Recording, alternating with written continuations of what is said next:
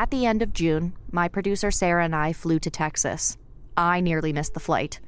We landed late, the car rental pickup took well over an hour, and this meant by the time we were finally driving east out of Dallas, we were running behind schedule.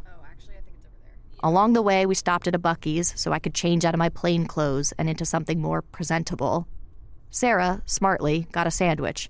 I got another cup of coffee, and we kept driving. We were on our way to Longview, Texas, an old oil town about 2.5 hours outside of Dallas. Sarah helped me navigate and prep for our interview, while I tried to get comfortable with the fact that the going speed seems to be 85 miles per hour. Oh, and it was well over 100 degrees. As we pulled off the highway and wound through the streets of Longview, we finally caught sight of the derelict strip mall we'd come all this way to find.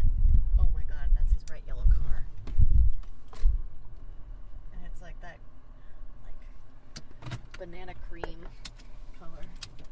Alrighty, here we go.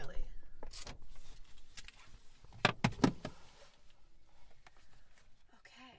The unmarked door was on the side of the building. We yanked it open and were immediately facing a staircase with an American flag at the top. The door at the top of the steps had a little paper sign that said, Educational Research Analysts. Hi. I'm Grace. You're Grace. Yes. I'm Judy. Judy, it's lovely to meet you. Sarah. Nice to meet you. Good to meet you. Thank you so much for taking the time to talk with us today. Oh, you're welcome. Let me get you some cold water. Oh, I appreciate it. Educational Research Analysts is the textbook review organization founded by Mel and Norma Gabler. As we entered, we were confronted with more thick, hot air. There was no AC in this office, nor were there any windows.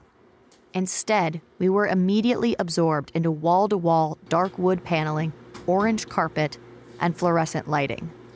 It was a little like going back in time. Thank you so much.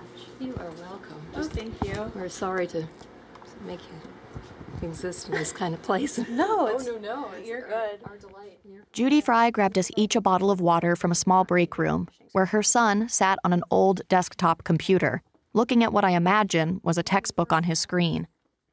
He didn't turn to acknowledge us at any point, and that's not because there was a lot going on, or that there was a constant flood of people in and out of this place.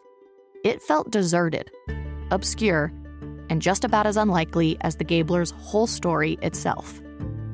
And then, the man we'd come to see rounded the corner. Dressed in a sharp button-down shirt, cufflinks, and thick black-rimmed glasses, with eyebrows that stuck several inches off his face, pushing a walker, was Neal Frey, the ascetic textbook analyst. From Wonder Media Network, I'm Grace Lynch, and this is Teaching Texas, Episode 3. Our interview with Neal got off to a weird start. We followed Judy to the end of a long hallway to Neal's office. The room was full of several fans blasting at full volume, completely ruining our audio recording. I sat there panicked, fearing we'd walk away from this journey without any usable tape. Judy settled into a seat against the wall perpendicular to Neal's desk. She'd sit there pretty silently for the duration of our stay. Neal shuffled into the room, and without giving us a second to insert ourselves, started rustling through papers on his desk, talking a mile a minute. His speech style is a bit of an audio producer's nightmare. He mumbles, mostly, then suddenly shouts, cackles, and goes back to mumbling. And then, as if the room needed one more element of chaos, the fluorescent lights started flickering overhead. It was like a high school theater production trying to infuse a scene with drama. It was that over the top and absurd. After about 20 minutes of this insanity, miraculously, the room short-circuited. The main fans stopped working. Only a weak one in the hall remained. Suddenly, I could hear Neal, and he started letting me ask questions. As the most loyal of the Gablers' disciples, I was keen to know what Neal thought of them. Gablers were not highly educated, but they were very astute, smart, natively intelligent people. They always thought that education would have ruined them. And that might be true with a lot of the education, but they were very, very astute. We were philosophically always compatible. Unlike the Gablers, Neal graduated from college. He has a master's degree and pursued a PhD for a time, but didn't complete it. He taught at the college level for several years before a mentor connected him with the Gablers. Still, Neal and the Gablers were ideologically compatible. Their work ethic was on par, too. I'm a detail fanatic, hyper-perfectionist. How are you going to gain their respect? One way. Prove several times that you have mastered the detail both of the textbook approval process and of textbook content, as well as or better than they have. And once you prove that 2 or 3 times, and it's an airtight case, they'll back off and respect you. But if you make it's better not to cite 10 factual errors than to cite 9 right ones and have one wrong one, because they'll crucify you. If they find one thing wrong, they'll crucify you, and you've lost your credibility. It's a very deadly process to be a Christian conservative in these secular liberal circles. It's worth taking a second to note that Neal's a detail fanatic about all sorts of things, not just textbooks. Neal fasts 5 days out of the week, Monday through Friday. No food. Water, yeah, but nothing else. Saturday, he eats 40 prunes. That's 40 prunes. And then eats normally for the rest of Saturday and Sunday.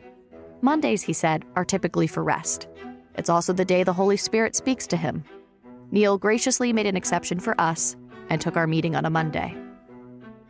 Neal does this extreme form of fasting because he believes it stimulates stem cell regeneration and will reverse the aging process. He intends to live to be 126. He's currently 78. While that would be reason enough to try and interview him, the reason we drove to this oven of an office is because Neal represents the last vestige of the Gablers' enterprise. And lucky for us, he was ready to talk about it. I will say this on the factual errors. Gablers never said they found those factual errors. The publishers knew where they were coming from, but a lot of the public thought that Mel and Norma Gabler, sitting at the kitchen table, found these factual errors, and that is laughable. Gablers never said they found them. Our organization found them, but I was perfectly happy. To let them get the credit for it. I never envied them at all. Judy will tell you that. In fact, I thought it was sort of humorous, because some people who should have known better thought that Gablers were finding factual errors themselves. I've never told anybody else this. And like I say, we were always so compatible. We always got along really well together. I never begrudged them getting credit for it. I liked them. It helped the organization. But like I say, when publishers would come down here, Mr. Gabe would sit here next to you, but I did all the talking. In all my research into the Gablers, I've never seen Neal given credit for finding the bulk of the errors. We obviously can't ask the Gablers about it themselves. But when I asked Jim about his parents' work, he says he remembers his dad going line by line through the books. But that would have been before Neal joined the team. So this remains unconfirmed. Yet after talking to Neal, I'm inclined to believe it. The Gablers' rise has always been a surreal story. Trying to figure out how these two people, with no higher education, would have been able to fact-check textbooks at this level has confounded not only me, but textbook editors and education professionals alike. It would make a whole lot of sense for there to be another player in the story. Someone who had a bit more formal training. I think there's a chance Neal was the brains behind the operation. Mel was the visionary, and Norma the mouthpiece. Neal clearly revered Mel. Norma, however, I got the sense may have rubbed him the wrong way. There are 2 sides to Norma Gabler. One of them was the gracious side. The other side was the bitchy side. I've seen both sides. Not many people have. I was pretty stunned that Neal called Norma a bitch in front of us, and that depiction is hard to square with her TV persona. Perhaps the two were just oil and water. We know that Norma was outspoken and media savvy. Neal's the total opposite. So, unsurprisingly, when age caught up with the Gablers and Neal took over Educational Research Analysts, he took a different approach. Dan Quinn was monitoring the State Board of Education for Texas Freedom Network when Neal took over for the Gablers. He's a little bit quieter. He typically doesn't or didn't show up at state board meetings the way the Gablers did. The Gablers would come and publicly testify, and it was a big deal. Neal stayed in the background. But by the time Neal took over the organization, the religious right faction on the board that had been growing since the early 90s had reached its peak. All Neal had to do was sit down with some of the religious right members of the board in the background and feed them what he wanted them to do. Neal was grandfathered into a system that allowed him to marionette from the background, which is what Neal felt the Gablers should have been doing all along. About the only thing we ever disagreed with was this. They wanted to motivate the mom and pop to the kitchen table. My viewpoint was the bottom 90% don't matter. If you reach the 10% elite, the 90% will follow. Now, they didn't buy that. Neal's approach, which relied on influencing those with power rather than mobilizing the people, was an effective pivot for educational research analysts for a couple of reasons. The first is that things had gotten a bit crowded in the public square. In the early days of the textbook hearings the Gablers attended, you could only speak if you were in opposition to the book in question. You could not speak in favor of the book. The reason being, trying to get the list narrowed down to just 5 was hard. The focus of these meetings was to find reasons to eliminate books. That was the pressing need. That's one of those things that seems pretty innocent on its own, but it's a contributing factor to the Gablers' ability to become so influential. There was only opposition, no balancing viewpoint. It's as if the Gablers were the sole constituency, the only opinion the board ever needed to consider. But in 1983, that rule finally changed. A progressive lobbying group called People for the American Way drafted new language that would remove these restrictions on who could testify at public hearings. After years of campaigning, the board relented.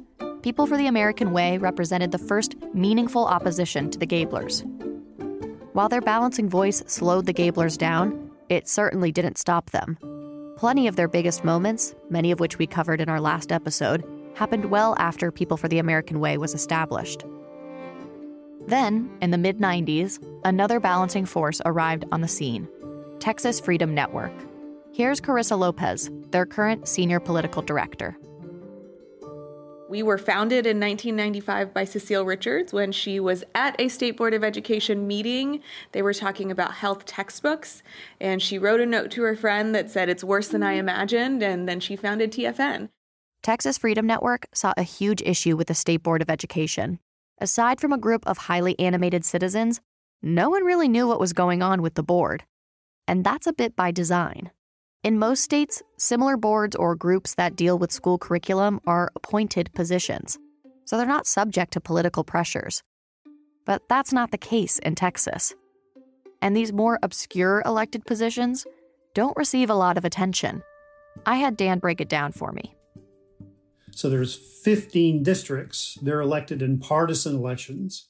So there's 31 Senate districts in the state, but only 15 state board seats. So they're more than twice the size of Senate districts. Some are sprawling over dozens and dozens of counties.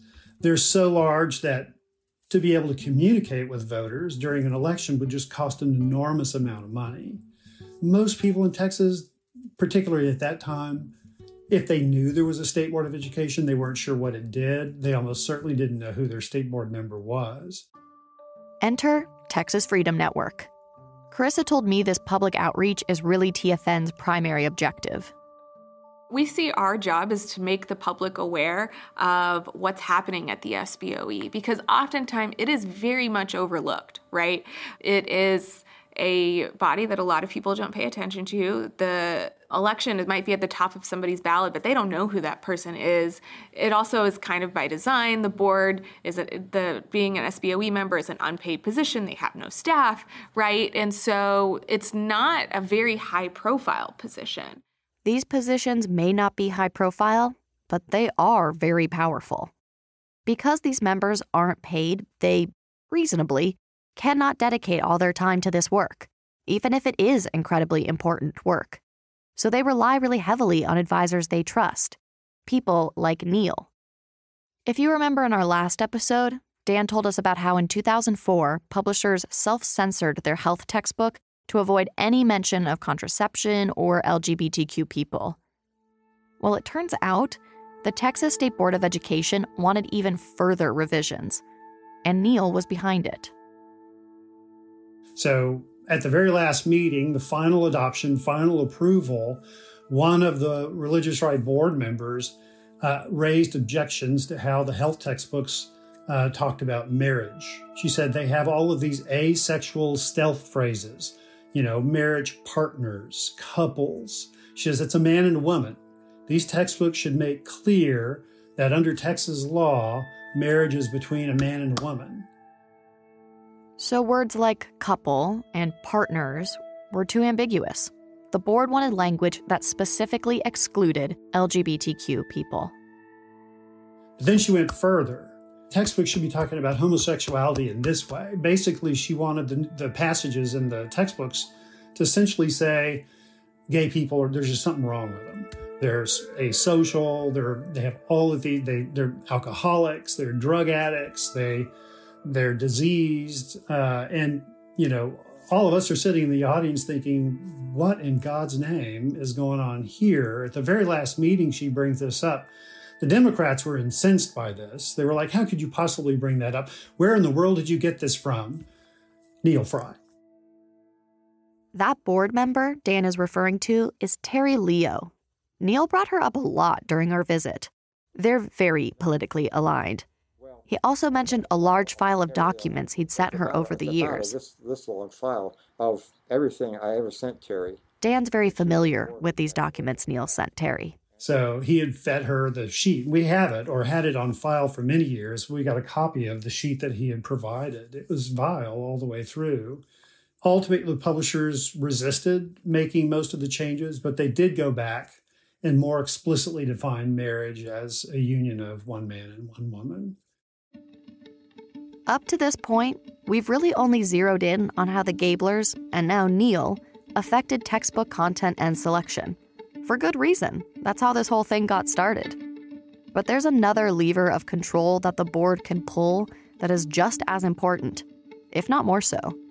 The Texas Essential Knowledge and Skills, or TEKS. The State Board of Education is solely responsible for creating curriculum standards in Texas. Carissa Lopez again. There's a lot of players in this, but ultimately, the State Board of Education themselves, the individual board members, can put or remove anything they want in these standards. And then textbook publishers create textbooks based on those standards, right? Back in the 1980s, there was a nationwide movement to create curriculum standards, and Texas was part of that. First, they made what they called the essential elements, which outlined what a child should learn by the end of any given school year. This also made it possible for the state board to approve more textbooks, up from 5 to 8. The logic was more books would be acceptable if there were stronger standards in general. Then in the late 90s, the process evolved even further, and that's how we arrived at the TEKS. In 1995, when the Education Code was rewritten under the leadership of then Senator Bill Ratliff, one of the true legendary... That's David Anderson, our Texas textbook industry aficionado. Texas Essential Knowledge and Skills will tell teachers and parents what students should know and be able to do in any grade or subject or high school course. From there, you would build a state assessment that would reflect those standards, build it within the standards. And you would create an instructional materials review process that said, if these are the standards for student learning, this is what we want to see in the books. When Texas passed the TEKS in 97, suddenly there was no limit on the number of textbooks that could be adopted. While that might seem like Texas letting publishers off the hook, David confirmed for me that it actually had the opposite effect. And I can cite a specific example. One company, the Scott Forsman Company, submitted a U.S. history book. And in the teacher's edition, they overprinted the state standards. In those days, it was the essential elements that described what opportunities a teacher would present the students in that class. So not only are publishers writing their books to meet the Texas standards, they're including guides in the teacher's edition that illustrate just how precisely their book matches the TEKS. That kick-started the industry, basically the cottage industry for correlations in Texas. And that very next year, almost every significant publisher in Texas developed a correlation that showed how their program matched those essential elements. To recap, the Texas State Board of Education creates these curriculum standards called TEKS, and textbook publishers then write their books specifically to meet the TEKS. Their selling point, as David describes, is being able to illustrate their adherence to the Texas standards. So, if you can believe it, the adoption of TEKS made textbook publishers even more hamstrung to delivering Texas-specific materials. Now, the State Board of Education doesn't create these standards from scratch. They have what they call working groups of teachers, community members, and subject matter experts who compile suggested drafts. There's opportunities for public comment, and the two bodies go back and forth making revisions. That is, until the very end of the process, when the board votes to adopt the TEKS. At that point, with no further review or public comment available, board members can, with just a simple majority, make amendments. So that's why the board is so powerful. Because despite the fact that there's no requirement for them to have any background in education, they get to unilaterally change the curriculum standards if they want. So that means publishers care a lot about what these folks have to say. And they care even more about the people who are feeding them those opinions. A couple of years ago, a now retired Texas sales rep, I know him well, and the retired editor of a major publisher, one of the major publishers, asked if they could come visit us in this office. And so they came out from McKinney and wherever the other place was to talk a day. We used to send that. They used to let us see the pre-publication drafts, and I would hand annotate stuff in the draft that before it went to the press. When Neal told me that people from major publishers were asking for his notes on unpublished drafts of textbooks, I think I kind of blacked out, which honestly could have been from the heat and the fact that I'd officially sweat through my pants at that point and was fully merged with the seat itself. I just couldn't imagine publishing titans driving all the way to this nondescript strip mall and sitting in this room with no windows and no AC to speak not with academics or scholars, but with Neal freaking Frey, a nonprofit textbook reviewer and ideologue. It felt absolutely ridiculous. So ridiculous, in fact, that once I returned home and kind of got my bearings, I had to ask Dan if what Neal was saying was actually true. There's just no way that's real, right? Oh, yes, the pilgrimage to Longview. Dan immediately knew what I was talking about. So they would bring passages and they'd run them by the Gablers or by Neal. Are you okay with this? Do you have any objections to it? Do we need to make any changes so that you don't have objections to it? I can tell you they never did that with the Texas Freedom Network, but they sure did with the Gablers. Now, we at TFN did meet with publishers, but that was on our request. So publishers would willingly make the pilgrimage to Longview, but wouldn't sit down with other activists like Texas Freedom Network unless provoked. This was a known and accepted part of the textbook publishing industry. One of the most common questions publishers would pose to Neal during these trips was something we'd been wondering ourselves. How are you finding all of these errors? And then I said, if I promise to tell you the truth, you promise to believe me? Yeah. I pray about it, and the Holy Spirit shows me the errors. And you could tell them, looks at it, none of them believed a word of that. But it's true. Neal prays, and the Holy Spirit shows him the errors. Not exactly a replicable process. When I spoke to Jim Gabler about his parents, he said they saw their work as a ministry. And I see how that connects to Neal's approach. Whether they're divinely inspired or not, the fact that Neal keeps finding these errors is what's, against all odds, kept him a figure of authority in the field. And Neal's really proud of that. Well, why should people take our word over theirs? They're the professionals. Our answer is because we found 25, 30, 35 factual errors to the book that you missed. So that proves they read the book better than you did, and they should take our word rather than theirs. There's no answer to that. You one or two things. Either you didn't read the book or you're ignorant. Take your pick. Because we know, and to tell the truth, yes, I know the subject better than they do. I really do. These people are public school educated, and the question is, do editors do this on purpose, or are they miseducated? And much of the time is they're miseducated. They don't know the other side. The other side Neal is referring to are the histories and sources he's found persuasive over the years. The walls of Neal's office were covered in thick anthologies like Americana Encyclopedia, Britannica, World Books, all of them brown, just like the wood paneling, with light gold lettering. They were all in a perfect row, except for one, which was oddly sideways. Neal said a lot of these books predate the Civil War. Based on the looks of it and the relative age of some of the other items in the room, I believe it. These books are also where he's getting a lot of his information. So Neal's lens for finding errors is based on divine inspiration, 100-year-old sources, and of course, his conservative Christian morality. As a reminder, he's the one who made it so that health books in the early aughts had to say man and woman instead of married partners.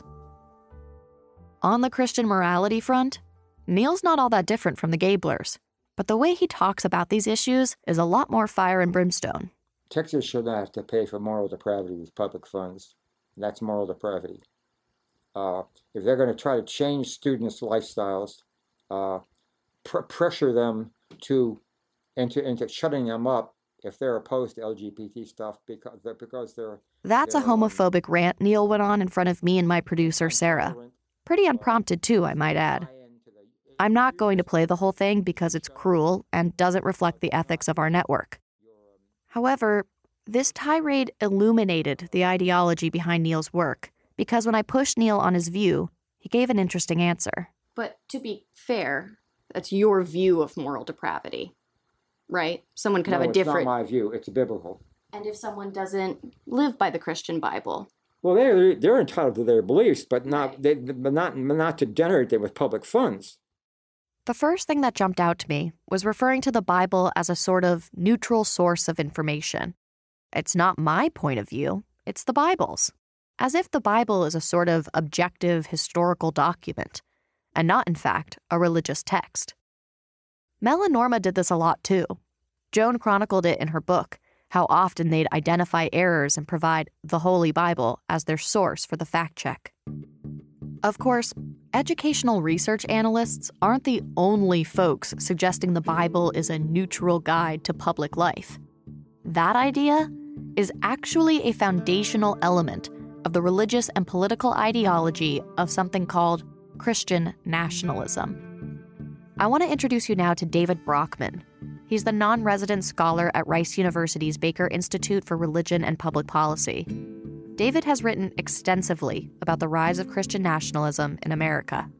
Christian nationalism holds that the founders, the persons responsible for the Declaration of Independence and the U.S. Constitution, intended for the United States to be an explicitly Christian nation governed by Bible-based laws.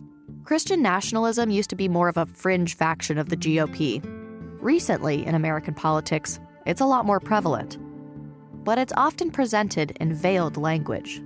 The Christian nationalist agenda has been pushed without explicitly talking about the Bible or Christianity, or these, say, religious exemptions are couched as protecting religion or sincerely held belief. But really, many of these laws are coming from Christian conservatives who are attempting to push their particular beliefs on the rest of the population.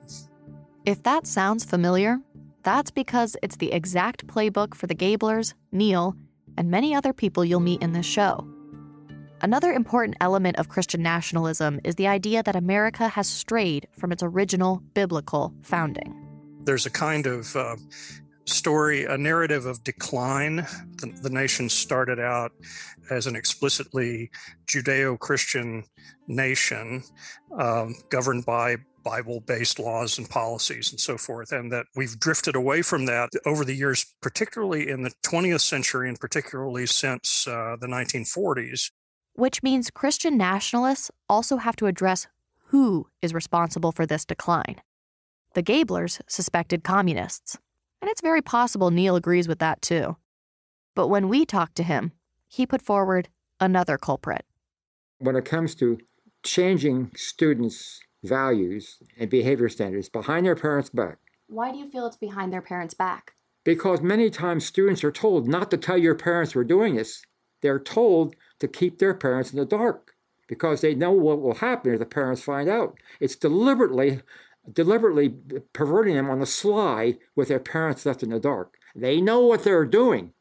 Who's the they in that sentence? Is teachers. The teacher, a lot, not just librarians, but including librarians, and teachers who come out of education schools who are taught to socialize children away from their parents' values, what they're taught at home, and many times what they're taught at home. It's very diabolical. It's not accidental. Teachers. The demonization of teachers feels like a departure from the Gablers. I certainly didn't see this coming from Neal. And yet here he is, accusing them of what he called a satanic agenda. And as I'm watching this hate pour out of Neal's mouth, I'm also realizing just how disheveled everything around me is. When we walked into Educational Research Analysts, it was evidently in decay. There are whole rooms that clearly haven't been used in years. Lots of empty shelves, random books left in corners. It certainly didn't look like the hub of productivity I'd read about. Looking at Neal sitting so low in his chair that his sternum barely cleared the desk, I could sense that Educational Research Analysts was on its last leg. I'm having to sell off assets to keep us going here, and I've probably got enough to keep us going maybe 3 or 4 more years at the most. My prayer is this: Lord, unlike men, you do not waste resources. Are you sure you squeeze the last drop of your investment out of education and research? I think he's saying no. Keep those newsletters coming. And I also say, Lord, I can't do it myself. I must have Judy. I can't do it myself. Neal admitted he'd lost a lot of steam in the past few years. He claimed he was as mentally sharp as ever, but that physically he was slowing. My youngest daughter and husband, they've offered to take us into their homes if and when we ever reach our dotage. So we don't have to worry about a nursing home. God forbid we should ever have to take them up on it. This was the last thing I expected from this visit. Seeing Neal choke up while contemplating him and Judy aging and moving in with their daughter. It dawned on me that Neal might be seeing this chapter of his life closing, and thinking of this as one of the last, if not the last, interviews he ever gives. It makes sense why he told us so much stuff he'd never admitted before, like claiming he was the man behind the Gablers' success all along, or why he'd so quickly turned emotional when trying to accept that what he believes is God's calling for him is coming to an end. Even though he'd said some pretty heinous things that afternoon, I felt for him in that moment when he teared up. But he quickly got himself together and returned to his faith in God. God would keep him going if he were meant to keep going. My life, including this job, has been a series of implausible improbabilities. Educational Research Analysts is too implausible an organization to exist unless God were in it. It's worth repeating what Neal just said, because I couldn't help but smile the first time I heard it. Educational Research Analysts is too implausible an organization to exist unless God were in it. I don't know if I believe that God had a hand in creating Educational Research Analysts, but I can agree that it's about as implausible of an organization as I can imagine. As we closed, I asked Neal if he had any regrets, anything he wished he'd accomplished. His answer? Evolution. He wanted textbooks in Texas to use a two-model approach, meaning both creationism and evolution in textbooks. The courts said no, so Neal had a solution. Hey, look, guys, we can't have the two-model approach. But what we can have is discussion of naturalistic strengths and weaknesses in evolution, which do not imply scientific creationism, intelligent design, or young Earth. Except Neal could never get his fellow anti-evolutionists to stick to the script. They always brought arguments back to creationism, and Neal never felt like they executed their arguments strategically enough. I took a leap and asked Neal about someone in particular I thought he might be referring to. Don McElroy? Would he be someone who's struggled to make the argument from the perspective you are saying now? Yeah, I think so. Don's heart's in the right place. Don't repeat this. But he is not politically sagacious. He can't see the political implications of this stuff. I gave Neal a knowing smile and motioned that we should probably get back on the road. Neal didn't know this, but our next stop was Bryan, Texas, to sit down with Don McElroy himself. Well, thank you for sharing so much with us today. Sure. I really appreciate it. And for all these resources as well. Yes, this is great. Really, really helpful. And it is okay if I'm going to walk out of here with a big old you're stack of paper. Okay. Sarah and I thanked Judy and Neal for their time. Judy, remember, had been sitting in the room with us silently the entire time. We peeled ourselves off of our seats. Neal somehow never broke a sweat. Judy, however, seemed desperate to go to a room with more fans. We slowly cobbled together the massive pile of news clippings and resource sheets that they'd kindly printed out for us and made our way back down the orange and brown hallway. Their son still didn't turn his head. Alrighty. Well, sir, it was really lovely to meet you. Thank you so much. I've told you some things I've never said in an interview. Well, I appreciate you telling it to us. Do we get to hear it sometime? Oh, we can send it to you for sure. Yeah. The door closed behind us, and we descended back down the steps and into our rental car, cranked the AC, and exhaled. We pulled back onto the road and headed southwest to meet the notorious evolution skeptic, Don McElroy. Guess how many explanations they have to explain the evolution, how that happened? 0! They have no evidence. Next week on Teaching Texas, the creationist dentist who helmed the conservative Christian majority on the State Board of Education. Teaching Texas is a Wonder Media Network production. To get episodes early, make sure to subscribe to WMN Politics Plus on Apple Podcasts. If you can, please rate and review the show, or share it with a friend to help our audience grow. Teaching Texas is created by me, Grace Lynch. It's produced by myself and Adeswa Agbenile. Our editor is Lindsay Cradawell. Production assistance by Sarah Schleid. Jenny Kaplan is our executive producer. Original theme music by Chelsea Daniel.